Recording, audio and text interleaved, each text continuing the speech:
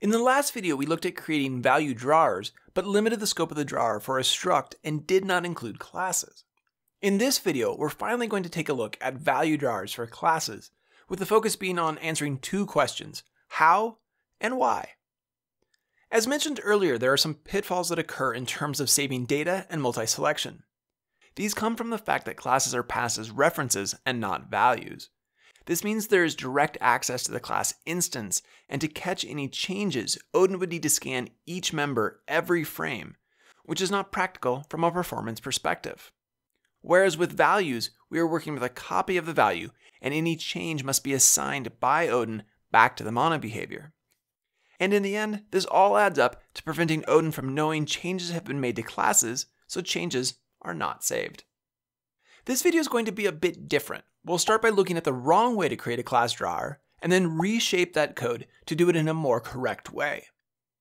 Since the wrong way is very similar to creating a drawer for a struct, we'll be starting with the wrong way already written. If you missed the last couple of videos, which explains much of this code, you may want to watch those first. The class that I'll be creating a drawer for is pretty simple and has three fields: a string, an integer, and a vector3. Let's take a look at the drawer that appears to work, with the emphasis there on the word appears. The drawer has three variables, one for each of the fields in the class. The drawer then adds a label to the inspector with the function prefixLabel.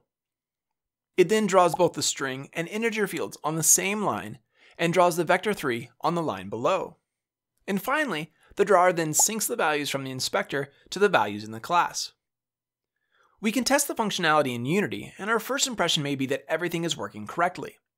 That is until you close Unity and open it back up. And that's when you discover the changes in the inspector weren't being saved. Or, if you have multiple instances of a class and you select more than one at a time, changes are only being made to one of those instances. Neither of these problems are very desirable, so let's fix the code and resolve both of these issues. The first thing we're going to do is change the variables. I'm going to pull them out of the drawPropertyLayout function and make them class-wide variables. We then need to change their type to InspectorProperty and remove their initialized value. This fixes the earlier issue with saving in multi-selection by working with the Odin property system. This change of type will cause errors further down, but we'll get to those in a bit. We now need a way to get the values of these new variables, and we can do that in an initialize function. Inside the function, the command this.property.children, followed by square brackets, and the name of the field in quotes will return the inspector property. And we can do that for each of our variables. Next, we need to fix the errors. These errors are due to the change in type. We can fix the first error by changing text to text.valueentry.weakSmartValue. Do note that SmartValue, which we've used in previous videos, is strongly typed, and weakSmartValue is not, but otherwise, the two are identical. We need to make a similar change on the right-hand side of the assignment, plus we also need to cast the weakSmartValue to the type string so that the text field has the correct input type. We can make similar changes with the number variable as well, but this time casting the type to int. Since we are not doing anything special with the vector3 in terms of how we are drawing it, and we've converted our variables to inspector properties, we can simply call location.draw, and Odin will fully handle the drawing of the vector3.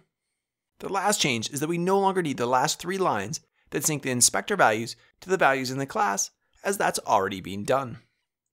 If we let Unity compile, there are no visible changes made to our inspector, and everything still seems to work.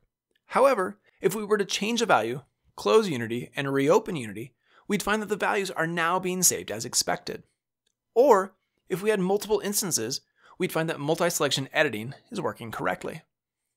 Now that more or less answers the question of how to make a custom drawer for a class. So let's move on to the question of why. Now there may be edge cases we haven't thought of, but in general, the answer to the question why you should make a custom drawer for a class is that you shouldn't. If you want to create a custom inspector for a class, it is far easier to simply add attributes to the class itself. After all, this is how most of us are already using Odin. In the case of third-party tools where you can't access the code directly, creating a custom property processor is a much better approach. So you might be asking, why did we create a video about something we think you shouldn't do? and there are a couple reasons. First, there may be an edge case we haven't thought of, and this video may be useful to someone. Second, people do build drawers for classes and often struggle with the lack of saving or multi-selection. So now there is a resource showing how to avoid those common pitfalls if people think a custom drawer is the best solution for their project. So we hope this video was interesting, or better yet, useful for your project. And until next time, happy game designing.